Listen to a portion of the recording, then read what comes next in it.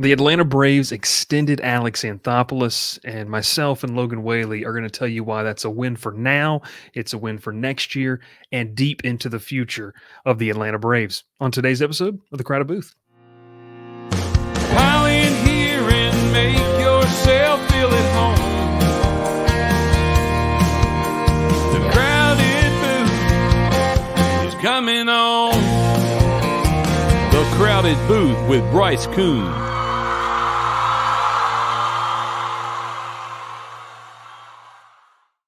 Hello, everyone, and welcome. It's no longer the holiday season. It is no longer bowl season. No more hotel lobbies with Christmas music just painting our ears.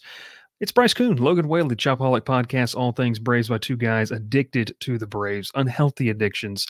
Logan, how are you doing? How is the new year treating you so far? I know that we've been trying to connect, and you and I have both been kind of all over the place with our respective day jobs, we'll call them.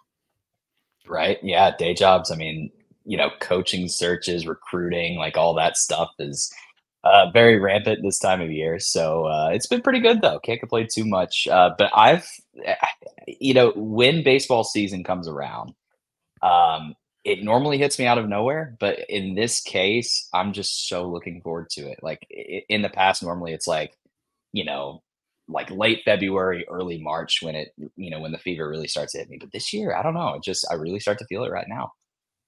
I'm one of those guys that and guys or gals, hey, we're not going to discriminate here, but I'm one of those folks, I'll say that I pay way too much attention to the game cast of the February 29th game between the Braves B team and the Orioles A team. But I love it. And I'm going to listen to Ben Ingram give some great calls, in the seventh inning and the eighth inning as number 99, who with no name on the back of his jersey pitches to a guy with, 67 and no name on the back of his jersey. But look, we love baseball and we're quite ready for it. And we were just kind of joking the respective colleges that we cover, getting ready to start college baseball season, which just signals spring training for the Atlanta Braves is getting closer. We're going to have some previews and give our takes on what Atlanta has going into the season here in the next couple of weeks. But Logan, something that we're going to talk about here today is really something that kind of is down into the news cycle, but I thought it still would be, and you had a great idea of kind of how to put our own little spin on it here, and it's the Alex Anthopoulos extension. Man, I don't know if we need to answer the question whether this is a win or not. This is a big win for the Braves. You and I both feel that way. I'll kind of start it off with this right here, and we can take this conversation here. When you look at the extensions Atlanta signed, and everyone's talked about across baseball, nationally, locally, regionally, whatever you want to talk about it, Logan, when you see that, and then you extend the guy who is responsible for those moves, it kind of gives you some confidence and some continuity that maybe you can work out another deal with these guys. Maybe you can sign Ozzie back. Maybe Acuna can be in the picture when his deal's up or before his deal's up. I know that there's a lot of, fear factor when it comes to extending people and giving people money with folks like this, but you got to feel like, this is a win all the way around. But specifically for that, it feels pretty good if you're a Braves fan, knowing that there's going to be some continuity in the front office. Yeah, absolutely. And I look at, just kind of going back to when Anthopoulos was hired, right? It's crazy to think about the perception of the Braves franchise from when that transition was happening between Copy and Anthopoulos versus where it is now, right? I think you look back to 2017 and you think about the excitement of the young prospects that were on the rise, but to see pretty much all of them hit, and then Anthopoulos not only locking them up, but adding to that, it really changes the way the Braves franchise, I think, is viewed. And it already was, a very, very good franchise with a storied history, but you almost look at Anthopoulos as probably, I would say he's the best general manager in baseball. And just to see how he's grown the franchise and how, like I said, the Braves franchise is viewed now, to me, is just, it's fantastic. So to me, locking him up was a no-brainer. And especially through 2031, like you mentioned, that's a big opportunity for them just to look at, the guys that are locked up and potentially get that second contract in there. So yeah, I'm very excited about what this means for the future, but especially right now, it's just nice to have that assurance that what has worked will probably continue to work. Yeah, and two, I mean, you talk about the best general manager in baseball, and non-Braves fans may say, "Whoa, whoa, whoa, whoa! What about that guy going on in L.A. and all these different things?" Look, I think it's easy when you have a lot of money to shell out that money and spend the way you want. What I think, and we're going to get into this when we talk about some of his best deals, his ability in a couple things, because it's not all him, and I think he would say this too. His ability, first off, to surround himself with a great scouting department, a great analytics department, and then Logan to be able to kind of turn and say, okay, now we're going to get the best value. Yeah, these might be the big names, but we're going to get the best bang for our buck, and we're not just going to do well with it. I mean, I don't want to get too far into it because we're going to list some options and some names, but man, I think that's the big win is like as this baseball spending across the league is seemingly going up, and I know the Dodgers are heading a lot of that up. The ability to get the best value for your dollar is something that I think is going to become very, very huge for any team wanting to stay in contention for a long period of time. And the Braves might have one of the best guys for that in Anthopoulos.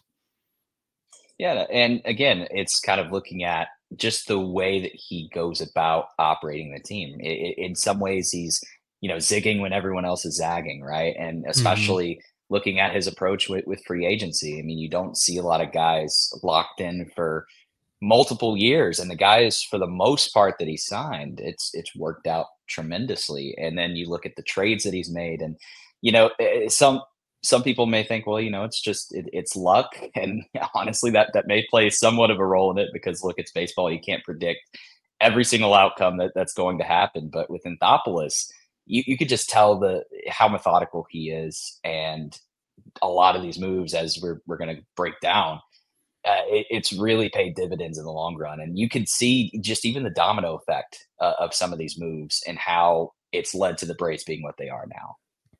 And I'll tease it as we get into this segment of the show. It's some of the non-moves that he has made that even maybe spoken louder, when you kind of look at it. So let's do it. We've teased it long enough. Everyone knows Anthopoulos' extension was a good thing. It's been in the news cycle. Logan, I'll hand it off to you first, okay? I've got a couple right here. So I've got I'll just be honest, I got about 7 or 8. And I don't know how many you have in the chamber here, but I imagine we're going to cross over at some point here. So you Yeah. you knock it out first here. What are some of your top moves? It doesn't have to be in order of 1 through 5 or anything like that, but just some of the moves that have really. We'll go. Let's do this. You go 1, then I'll go 1. Okay. Well, to me, I feel like if you look at Alex Anthopoulos, his signature moves as GM, I think you look no further than the 2021 trade deadline, right? You look at those Mm. trades that Anthopoulos has made that, when Acuna went down to the ACL tear, just how he was able to, you don't want to say replace Acuna because, I mean, Lord knows there is no replacing him, but to trade for guys that gave value in that outfield to Mm. me. And I don't know if it's cheating just to say, to group all of those moves into one. No, no, So that's fine. Yeah, we can say okay, okay, 2021 deadline. It is a group of moves starting with Jock yeah, Peterson and moving to the 31st. I'm cool with that. yeah. Jock, Duvall, Soler, and Rosario, right? Those are the four. And Was there any you pitching look brought at, in? I can't remember. I can't remember either, to be honest with you. I'm sure there were some relievers in there, if I remember correctly. You keep talking. I'll keep looking. I'll go back and look. Yeah, yeah. But again, you just look at to me, Jock would probably rank the highest up there just when you look at the Players Tribune article.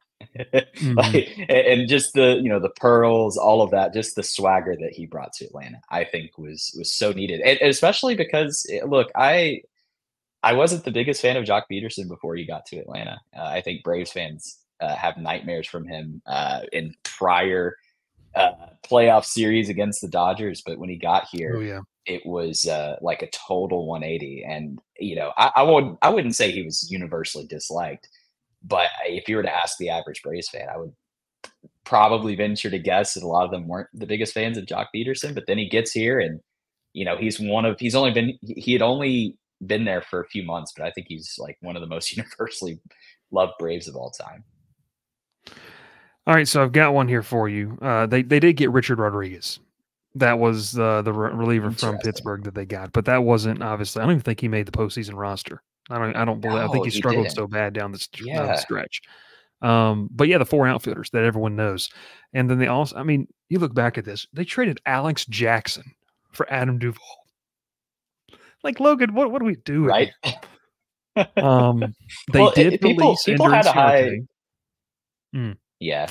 Mm, That hurts. man, But yeah, you're good. Keep Braves going. legend. I was just gonna say, I remember people viewed Alex Jackson pretty highly at that time, right? Like catcher of the future. Weren't people thinking that? Yeah, it was kind of between like Alex Jackson was the older prospect than William Contreras at the time. And we were kind of like, okay, Jackson had bounced back from being kind of an outfielder who was a catcher originally and, all that kind of stuff in Seattle in their organization. And then, yeah, man, that's crazy. Do you know who else was designated? This is a trivia question.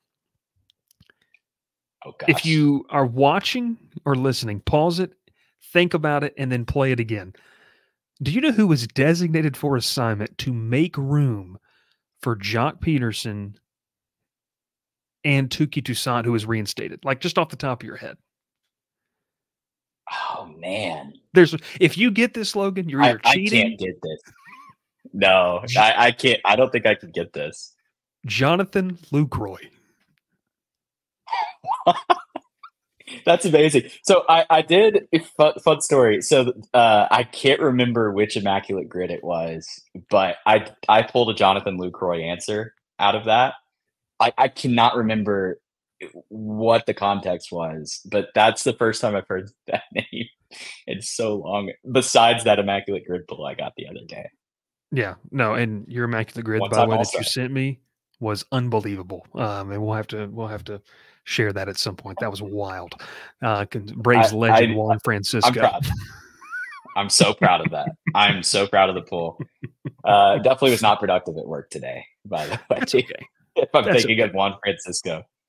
All right, so you go 2021 trade deadline. We've got a long list of these we can go through. I'll quickly, give mine here. Logan, when I look at it, I'm going to go non-move, and it's not succumbing to the pressure of re-signing Josh Donaldson. I think that's something that really, really paid off for the Braves. Understanding that Austin Riley had come up, letting him develop might be one of the greatest moves that we've ever seen, allowing him to say, hey, no, this is our third baseman. Because I'm sure at some point, I don't know if it was Anthopoulos or it was Dane Brown at the time or whoever it was, stood up on the table and said, hey, no, we're going to let Austin Riley develop and be this third baseman of the future. Now it looks like it's a cornerstone franchise player, and so thankful because you could also say signing Josh Donaldson was massive, but not re-signing him might even be bigger because of the albatross of that contract. And I mean, just call it what it is. Josh Donaldson is a shell of himself at this point in his career.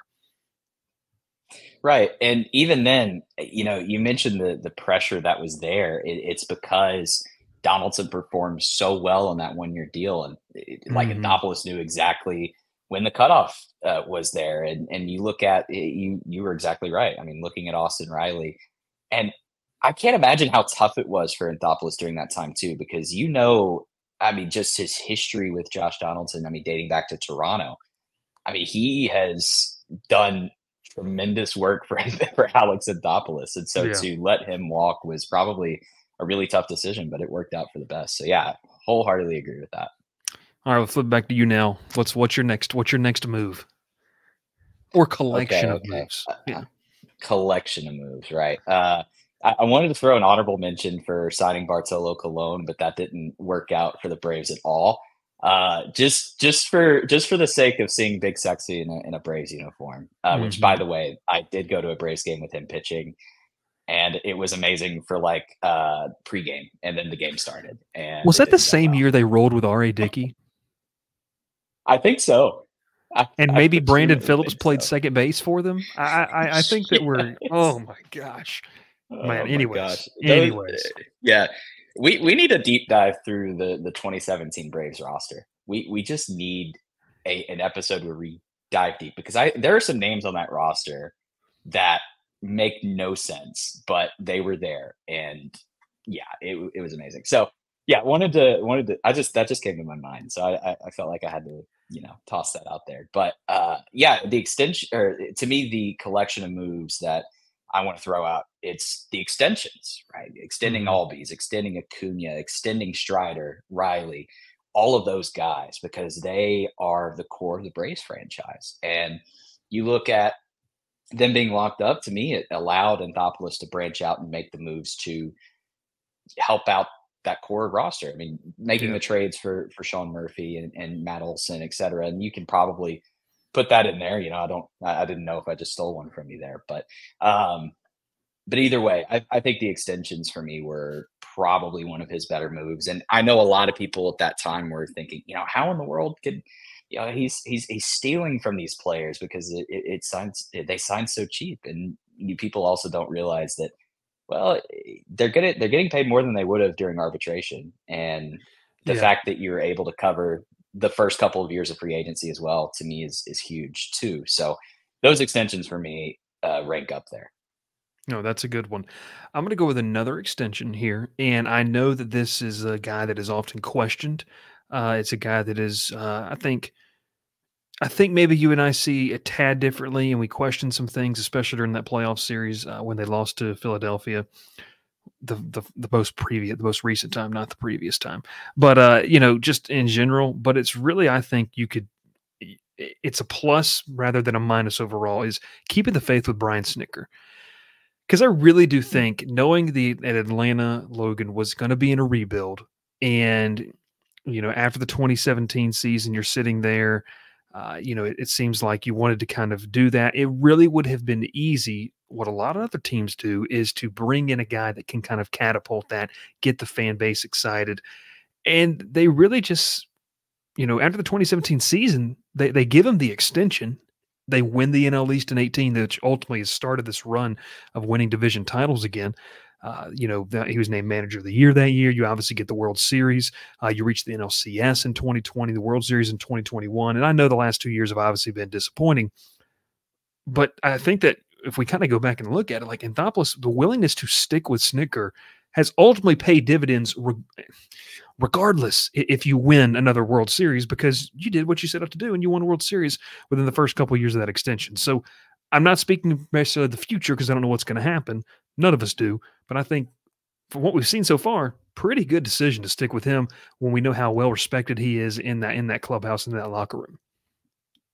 Yeah, no doubt. I think Snicker is somebody that was universally liked by Braves fans until he became manager in some ways, Yeah. because there are a lot of question marks, right? People talk about the bullpen management all the time with Snicker, and they still do. But I think you look at the way that the players rally around him, and I think that was also a huge factor in the World Series as well, because you saw how tight knit that group was, and it really seemed like it was just the perfect combination of personalities in that clubhouse. So, yeah, that's going to be so interesting when Snicker's tenure with the Braves is over. Like, that's just Mhm. going to be so weird to think about, especially like who they would go after to replace him. I would love to see Ron Washington as Braves manager one day. Oh, be amazing. Be amazing. Me too. Um, all right, I'm going to hand it back to you. I've got a couple more in the holster here. I don't want to fire off the hip, so I'm going to hand it back to you. Where are you rolling with this third Of one? course. Yeah, this third one, again, so I did the way I thought about it was just a collection of moves. So Mhm. I talked about the trade deadline. I talked about the extensions. I want to talk about the free agent signings. I mean, we already touched on Josh Donaldson a little bit, and the decision to not keep him. The decision to bring him on board was a really, really good decision, considering the stability he brought to that Braves lineup that season. But also, you look at Travis d'Arnaud and what he brought to the Braves for, I think it was a 2-year deal, and that was one of the rare multi-year deals, I think, uh, Mhm. that that Adopoulos did, and it was Travis Yeah. d'Arnaud, and it was really cheap, and d'Arnaud had some really good seasons with Atlanta. That was Often one of forgotten mine, about Logan. Brave. That was one of mine. 2 years, 16 million. He caught every Mhm. single inning in the postseason of that 2021 run, and really, you could say he's one of the main leaders in the clubhouse. Massive, massive. So I Yeah. agree with you there. Oh yeah, absolutely. That was the one of the first things I thought of with the signings. And even then, I think the two other names I thought of with the free agent additions, Charlie Morton. And look, I know that he's kind of a polarizing Brave right now, but I mean, no question that he's been really good for the Braves. No Mhm. question about it. Has he been an ace? No. But has he been a solid starter for the Braves? Absolutely. And then finally, Marcell Ozuna. And again, another polarizing figure.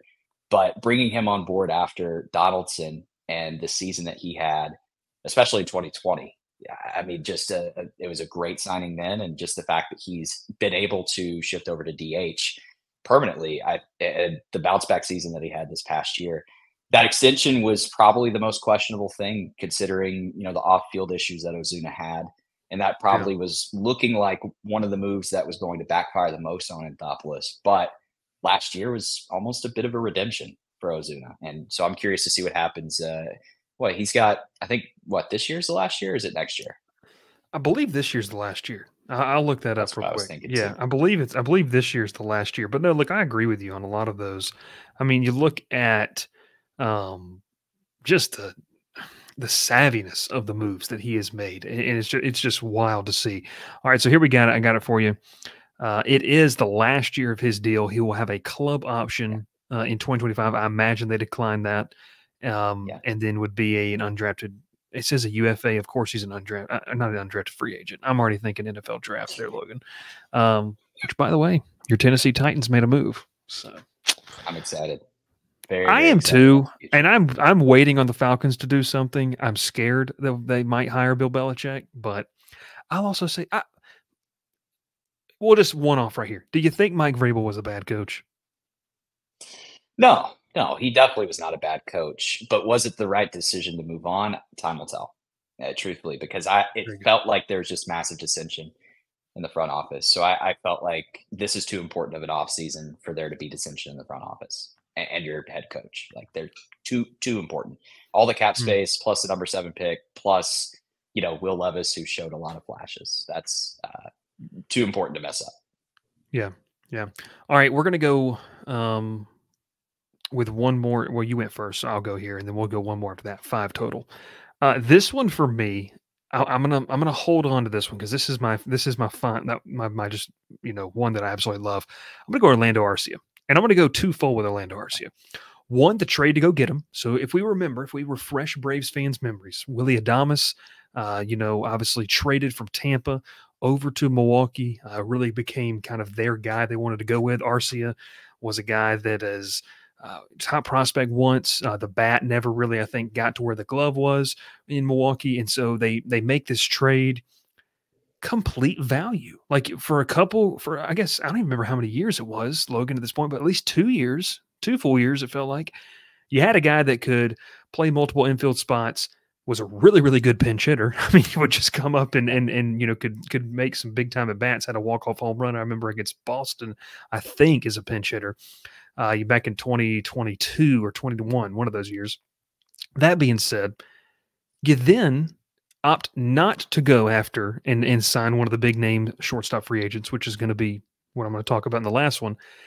And then you extend Orlando Arcia for like $2 million a year, and he turns out and becomes an all-star caliber player. Now, is that going to continue? I don't know, but at the very least here, Logan, you have a guy that I'll say this too. Didn't really like some of the antics during the Phillies series and that's a whole other conversation. But as far as on the field value, what you got out of this is crazy. Once again, just a lot of bang for your buck, and you found a guy who kind of fits into maybe the culture of this team too, especially with the Latin American side of these players. It's a close knit group, and Arcia kind of fits in. So I think I applaud Anthopoulos on kind of twofold here, making the trade for Arcia, seeing something, and then sticking with him for a year or two, and saying no, that's going to be our starter, and kind of signing to an extension where, at the very worst, he's a versatile bench piece going forward. Yeah, and two, people are always going to look at Dansby and they're going to compare him to Dansby. Mm-hmm. And look, is Dansby a better player? Sure, absolutely. But who is the better value? And I think that is Yeah, such an interesting topic of discussion because Dansby did have a good year with the Cubs. he But did. He did. Arcia, though, Arcia had a good year with the Braves himself and for much cheaper. So I don't know. It's an interesting discussion there. But my last one, I'm going to go with another recent one as well. It's the trade to go get Matt Olson. Mm, And look, the Freddie Freeman situation, and again, it's been talked about pretty much ad nauseum, right? Yeah. Yeah. Everyone knows the situation. It was very sad to see Freddie go, regardless of the circumstances of how it happened. It was very sad to Mhm. see Freddie walk, but at the same time, Anthopoulos just wasted no time, right? Like he Yeah. wasted no time, and I know that that pretty much was the reason, in the long run, that Freddie walked was because of that trade to go get Matt Olson. But you look at the pieces he gave up, and it's looking already, now granted, still a lot of time, but it's looking like a massive win for the Braves. Matt Olson, is he better than Freddie Freeman? That's tough to say. I don't think so right now, but Mhm. he projects better, obviously, long term because of the age. And look, he's already, to me, top three in baseball as far as first basemen go. And you traded, you know, prospects that already seem like they're not going to pan out. Yeah. And so to me, I look at that trade, and I think it was definitely one of the more controversial ones of Anthopoulos' run, but it looks like history is going to be pretty kind to him, especially getting a guy that just came off a season where he led the majors in home runs. So Yeah. yeah, I think that is one of his better trades, and time will tell if it's going to end up being his best move, which I think it has the potential to be. Yeah, I mean, look, I know you weren't with us doing the show before, but we talked about it when it happened. Remember, we went live that day, and obviously the emotions are obviously raw. You're a Braves fan. Freddie Freeman was with us, obviously, through the really really bad years, the 2013 lineups that were not fun to watch at times. But if there, and I remember saying this, like if there's a guy that you're gonna go get, it has to be him. And what's crazy to me, Logan, is the industry knew that, and he still got the better end of the deal. Like when Right. everybody in the room knows what you need, it's like when you're playing Uno and you're the person with the last card, okay? And everyone at the table knows exactly what the card is in your hand, like what you need down. They know you need a blue, so you can put down your blue three. And turns out you had a wild card because you were going to win no matter what. Like that's kind of how I feel like this move was. And man, that's a really really good one. I'll go with my last one here, and this for me speaks to the volumes of where I think Braves country is, where Braves fans are, and this push all the time. And you and I have this conversation. We'll really kind of get into this, obviously going into the season and with potential moves that need to be made. But this idea of why can't the Braves shell out the massive contract? I'll say this. I don't think there's a quicker way to derail an organization's future and potential than to shell out one of these contracts because oftentimes they don't pan out over the course of a long run. Anthopoulos has established that Atlanta wants this championship window open for as long as possible with the extensions that he gave. That being said, kind of twofold here. What I mentioned earlier in my last one with choosing Orlando Arcia, by virtue that allowed you to go out and trade for Sean Murphy, which you really didn't necessarily need. You sign him to an extension, you save money, you have an all-star caliber second baseman, and then you have probably the best catching tandem in the league. And Sean Murphy, I mean, carried this offense for a little bit. I remember he was on that tear where he was just, I mean, killing the cover off the ball for a spot in the summer. And I know people said, oh, during the fall or whatever it is. You could have been in a similar situation, maybe with Williams Contreras, but to have the confidence to trade Contreras, and I think he won a silver. I'm pretty sure he won a Silver Slugger with Milwaukee this year. But to have the confidence to do that and go out and get your guy, to where now d'Arnaud, I mean, look, like you mentioned with Ozuna, if Ozuna leaves, I could see d'Arnaud sliding in for maybe one more year after that as the DH, and maybe he calls it a career. But you got your catcher of the future, and you have a guy who is one of the best offensively that helped you also with, the increase in uptick in stolen bases. I think the Sean Murphy move, and we both kind of talked about Oakland A moves there. Sorry, Oakland A's fans or Las Vegas A's or whatever you're going to be going forward. Mhm. If the Matt Olson moves an A plus, like to me, the Sean Murphy move's got to be around like an A minus at least, because like that was Yeah. a great move in my opinion. I really, really liked that. And to see how it's paid off after just one season and to kind of see what the players, like their perspective on it, I don't know, man. That for me is one of the best ones. Right. Well, and you look at the perception around Sean Murphy around that time too. It was primarily a defensive type guy who maybe the Yeah. bat would have gotten better whenever he left Oakland.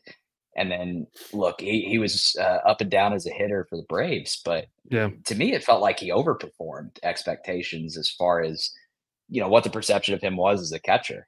And Mhm. I'm really excited to see how that translates next year too, to Yeah. see what he does at the dish next season. But obviously, the glove's going to be there, the arm is there. I mean, no question about the defense, but Yeah. the offense, can it take that next leap the next season, which I'm curious to see. I think it will. Yeah, looking right here, Sean Murphy's stats for last season, he batted 251, which is right around his career average, actually a notch higher where it was. Had the 21 home runs, 68 RBIs, struck out just 98 times in 370 plate appearances. So, I mean, that's, he's not a big swing and miss guy. Does have for a guy that has a big swing.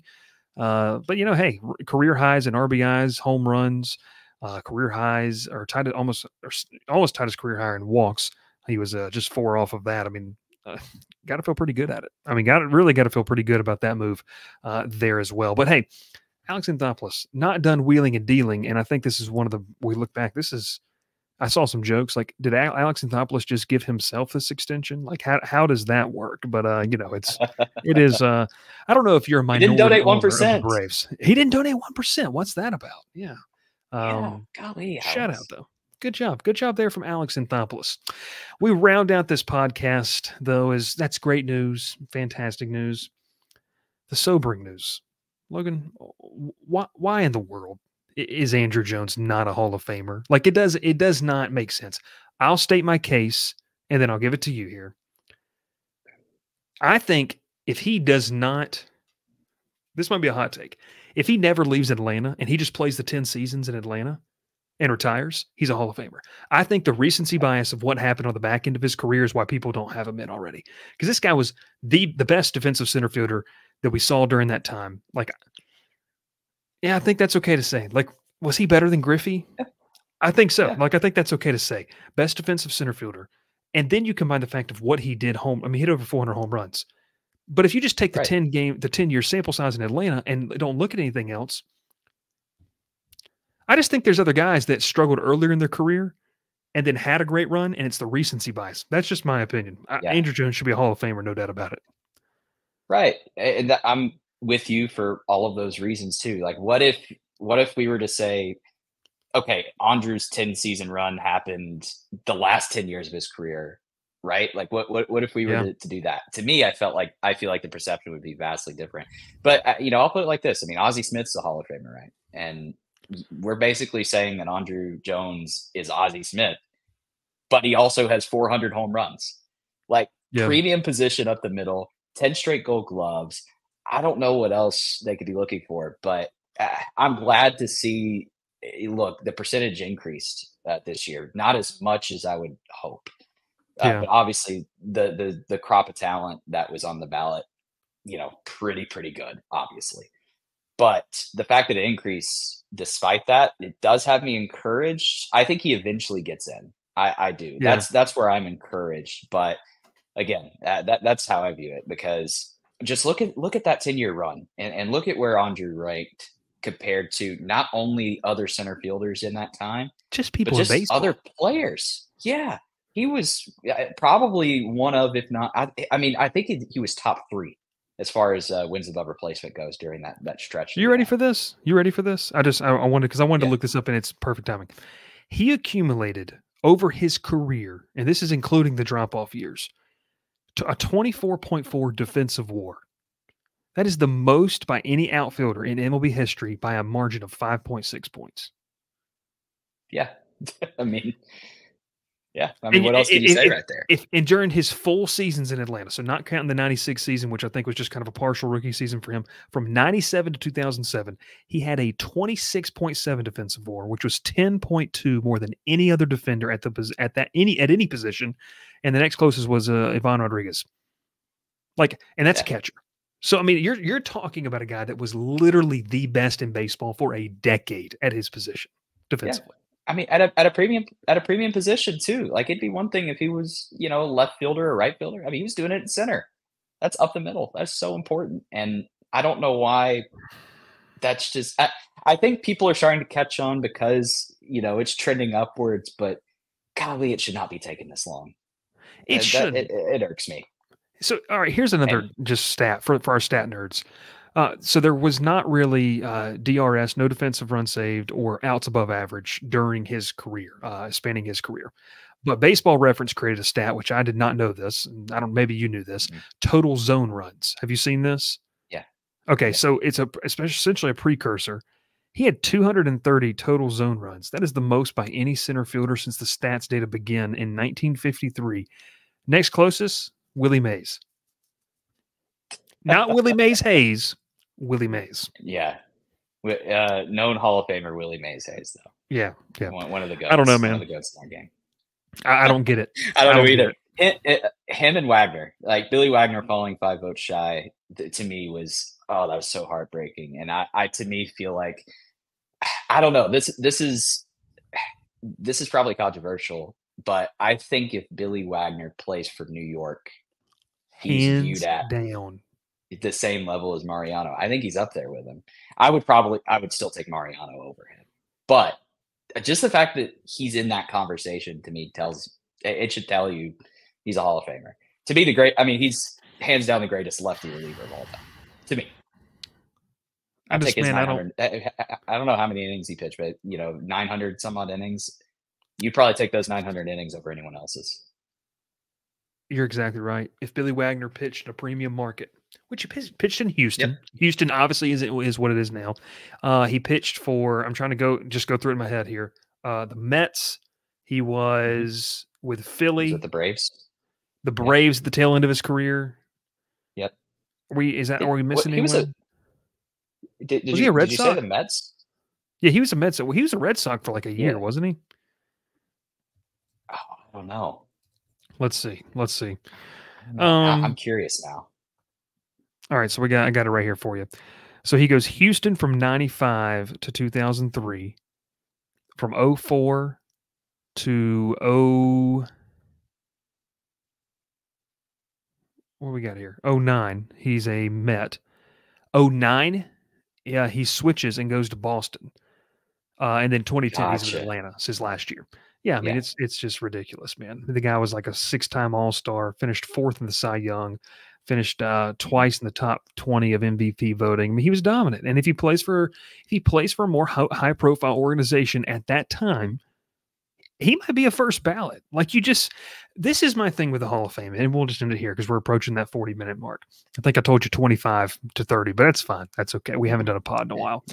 With this situation, it's absolutely crazy to think that we have a Hall of Fame where guys like Phil Rizzuto are in the Hall of Fame. Right.